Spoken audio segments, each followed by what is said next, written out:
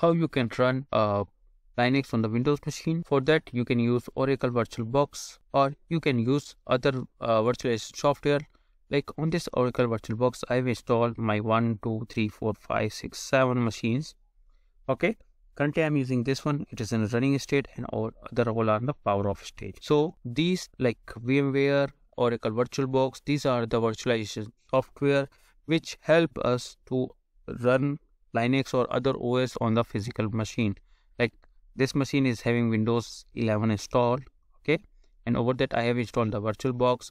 Using a VirtualBox, I can manage the hard disk and the memory assigned to that machine. Like I can show you. System, I have assigned 2 GB memory storage. We are having 3 disks attached to this system.